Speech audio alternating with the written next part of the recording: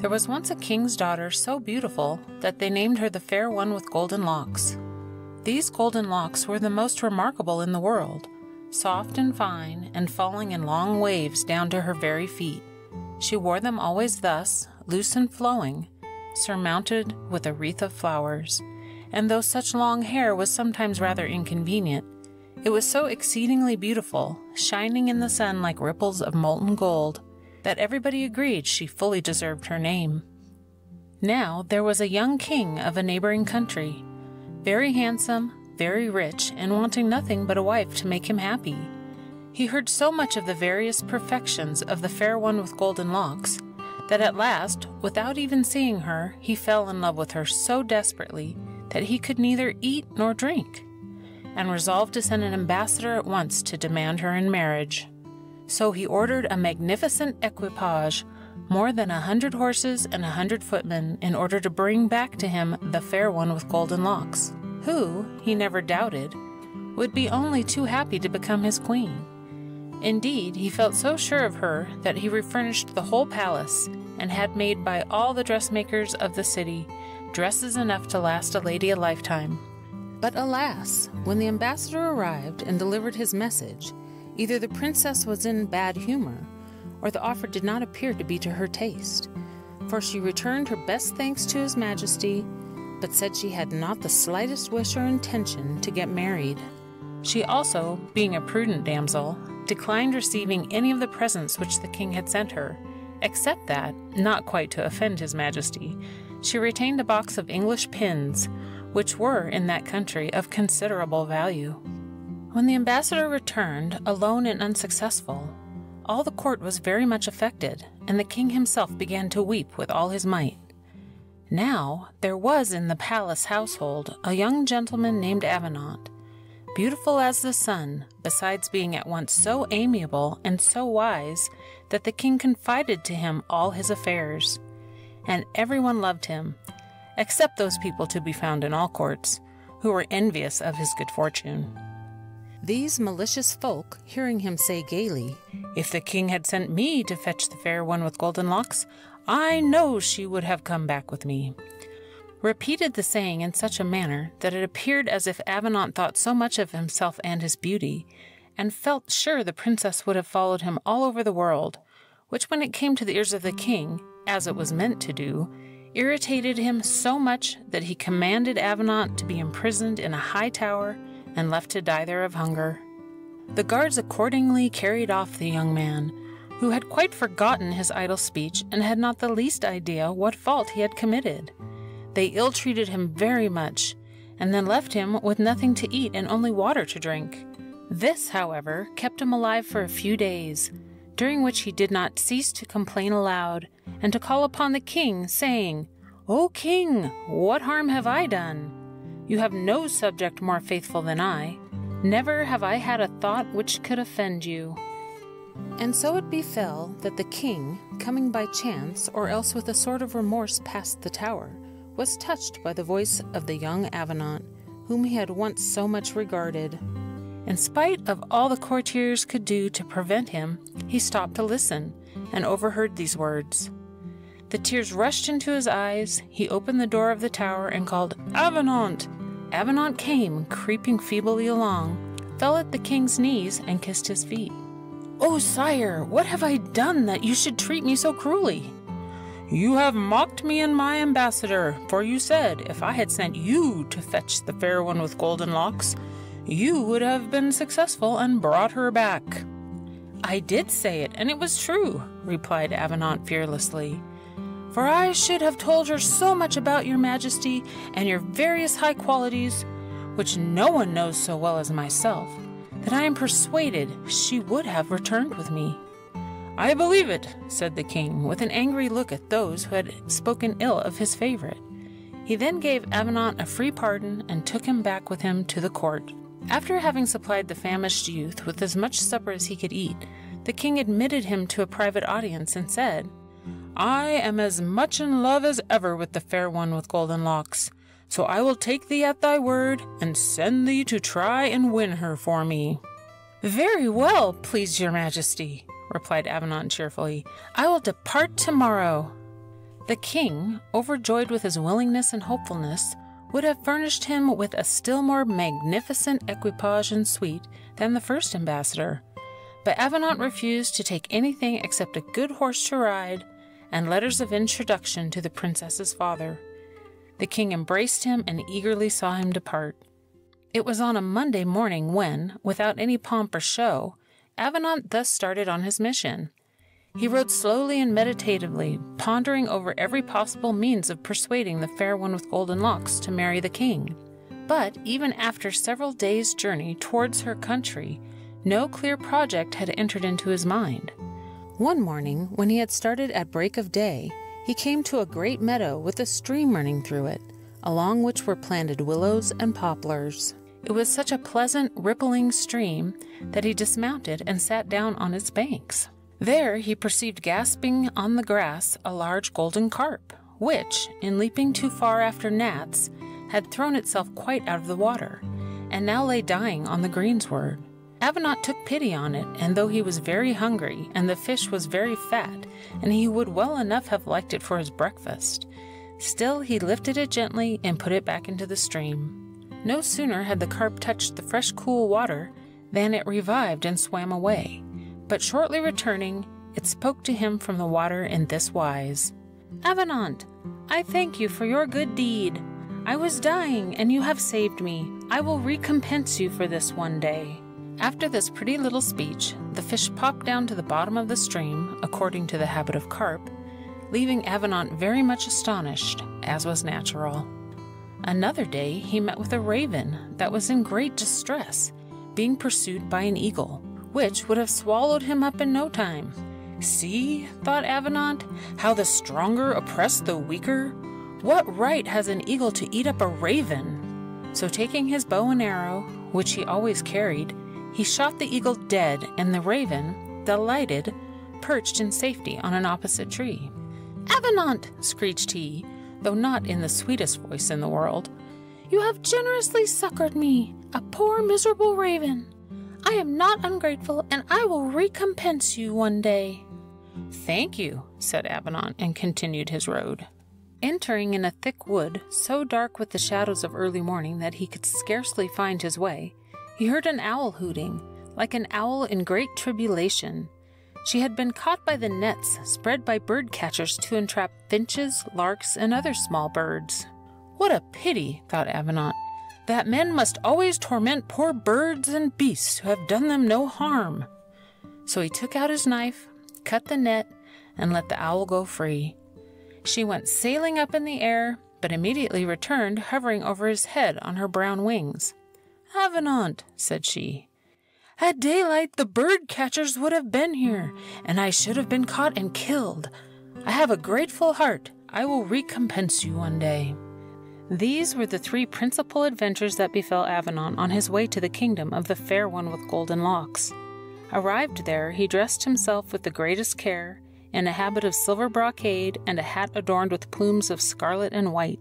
He threw over all a rich mantle and carried a little basket, in which was a lovely little dog, an offering of respect to the princess. With this he presented himself at the palace gates, where even though he came alone, his mien was so dignified and graceful, so altogether charming, that everyone did him reverence, and was eager to run and tell the Fair One with Golden Locks that Avenant, another ambassador from the king, her suitor, awaited an audience. "Avenant," repeated the princess, "that is a pretty name. Perhaps the youth is pretty too." "So beautiful," said the ladies of honor, "that while he stood under the palace window, we could do nothing but look at him." "How silly of you," sharply said the princess. But she desired them to bring her robe of blue satin, to comb out her long hair, and adorn it with the freshest garland of flowers, to give her her high-heeled shoes and her fan. "Also," added she, "take care that my audience chamber is well swept and my throne well dusted. I wish in everything to appear as becomes the Fair One with Golden Locks." This done, she seated herself on her throne of ivory and ebony, and gave orders for her musicians to play, but softly, so as not to disturb conversation. Thus, shining in all her beauty, she admitted Avenant to her presence. He was so dazzled that at first he could not speak. Then he began and delivered his harangue to perfection. "Gentle Avenant," returned the princess, after listening to all his reasons for her returning with him, "your arguments are very strong, and I am inclined to listen to them. But you must first find for me a ring, which I dropped into the river about a month ago. Until I recover it, I can listen to no proposition of marriage." Avenant, surprised and disturbed, made her a profound reverence and retired, taking with him the basket and the little dog Cabriole, which she refused to accept. All night long he sat sighing to himself, "How can I ever find a ring which she dropped into the river a month ago? She has set me an impossibility." "My dear master," said Cabriole, "nothing is an impossibility to one so young and charming as you are. Let us go at daybreak to the riverside." Avenant patted him, but replied nothing until, worn out with grief, he slept. Before dawn, Cabriole wakened him, saying, "Master, dress yourself and let us go to the river."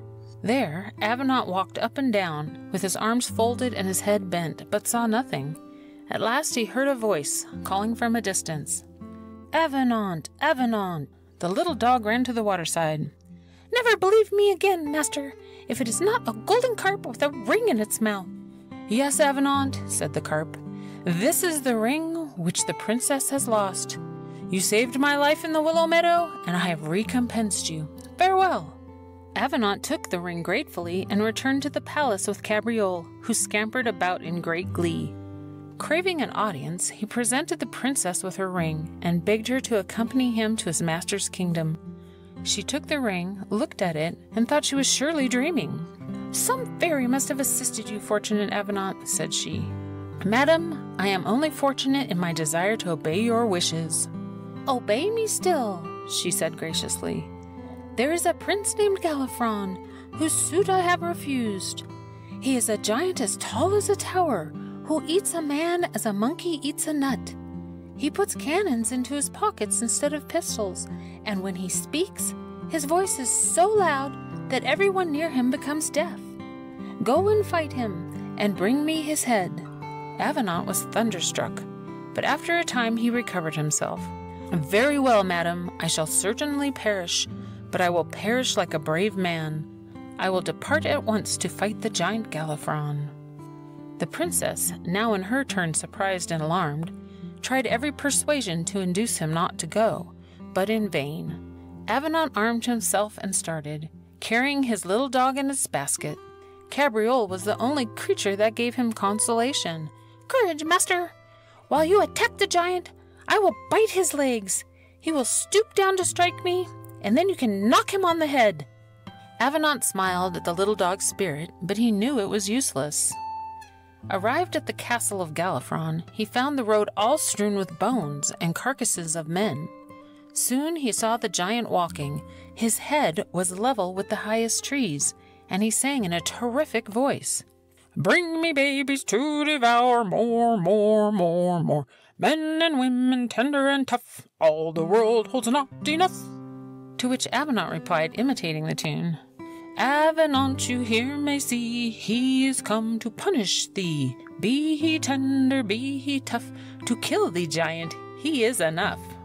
Hearing these words, the giant took up his massive club, looked around for the singer, and perceiving him, would have slain him on the spot, had not a raven, sitting on a tree close by, suddenly flown out upon him and picked out both his eyes. Then Avenant easily killed him and cut off his head, while the raven, watching him, said, "You shot the eagle who was pursuing me. I promised to recompense you, and today I have done it. We are quits." "No, it is I who am your debtor, Sir Raven," replied Avenant, as, hanging the frightful head to his saddle bow, he mounted his horse and rode back to the city of the Fair One with Golden Locks. There everybody followed him, shouting, "Here is brave Avenant, who has killed the giant!" Until the princess, hearing the noise and fearing it was Avenant himself who was killed, appeared, all trembling, and even when he appeared with Galifron's head, she trembled still, although she had nothing to fear. "Madam," said Avenant, Your enemy is dead, so I trust you will accept the hand of the king, my master." "I cannot," replied she thoughtfully, "unless you first bring me a phial of the water in the Grotto of Darkness. It is 6 leagues in length and guarded at the entrance by 2 fiery dragons. Within it is a pit full of scorpions, lizards, and serpents, and at the bottom of this place flows the fountain of beauty and health. All who wash in it become, if ugly, beautiful, and if beautiful, beautiful forever, if old, young, and if young, young forever. Judge then, Avenant, if I can quit my kingdom without carrying with me some of this miraculous water." "Madam," replied Avenant, "you are already so beautiful that you require it not. But I am an unfortunate ambassador whose death you desire. I will obey you, though I know I shall never return." So he departed with his only friends, his horse and his faithful dog Cabriole, while all who met him looked at him compassionately, pitying so pretty a youth bound on such a hopeless errand. But, however kindly they addressed him, Avenant rode on and answered nothing, for he was too sad at heart. He reached a mountainside, where he sat down to rest, leaving his horse to graze and Cabriole to run after the flies. He knew that the Grotto of Darkness was not far off, yet he looked about him like one who sees nothing. At last he perceived a rock, as black as ink, whence came a thick smoke, and in a moment appeared one of the 2 dragons, breathing out flames. It had a yellow and green body, claws, and a long tail. When Cabriole saw the monster, the poor little dog hid himself in terrible fright. But Avenant resolved to die bravely, so taking a phial which the princess had given him, he prepared to descend into the cave. "Cabriole," said he, "I shall soon be dead. Then fill this phial with my blood, and carry it to the Fair One with Golden Locks, and afterward to the king, my master, to show him I have been faithful to the last." While he was thus speaking, a voice called, "Avenant, Avenant!" and he saw an owl sitting on a hollow tree. Said the owl, "You cut the net in which I was caught, and I vow to recompense you. Now is the time. Give me the phial. I know every corner of the Grotto of Darkness. I will fetch you the water of beauty." Delighted beyond words, Avenant delivered up his phial. The owl flew with it into the grotto, and in less than half an hour reappeared, bringing it quite full and well corked. Avenant thanked her with all his heart, and joyfully took once more the road to the city. The Fair One with Golden Locks had no more to say. She consented to accompany him back, with all her suite, to his master's court. On the way thither she saw so much of him, and found him so charming, that Avenant might have married her himself had he chosen. But he would not have been false to his master for all the beauties under the sun. At length they arrived at the king's city, and the Fair One with Golden Locks became his spouse and queen. But she still loved Avenant in her heart, and often said to the king her lord, "But for Avenant I should not be here. He has done all sorts of impossible deeds for my sake. He has fetched me the water of beauty, and I shall never grow old. In short, I owe him everything." And she praised him in this sort so much that at length the king became jealous, and though Avenant gave him not the slightest cause of offense, he shut him up in the same high tower once more, but with irons on his hands and feet, and a cruel jailer besides, who fed him with bread and water only.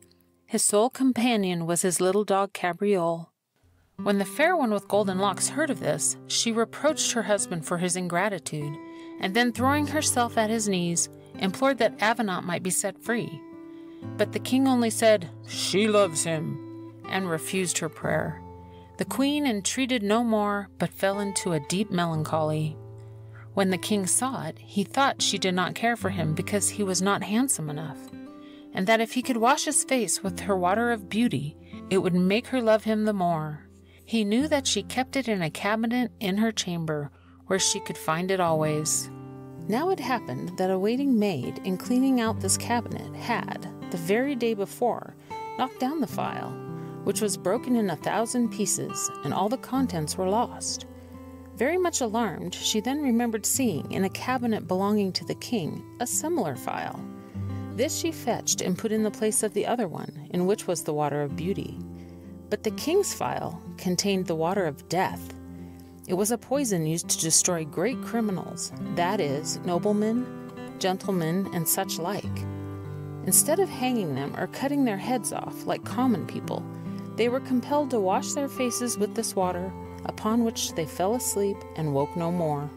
So it happened that the king, taking up this phial, believing it to be the water of beauty, washed his face with it, fell asleep, and died.